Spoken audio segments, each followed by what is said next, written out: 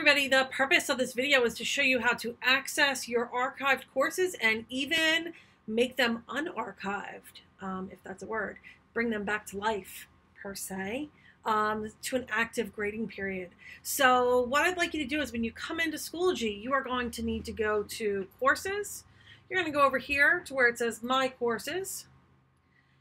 And once that loads, you are going to click this archived tab right here. These are all of your courses that you've previously used that have been archived. So what you can do in order to make these courses active again, I'll look at this Instructional Technology Night course. So I'm going to hit this gear. I'm going to hit Edit. And I need to pick a active grading period. So here's the grading periods down here.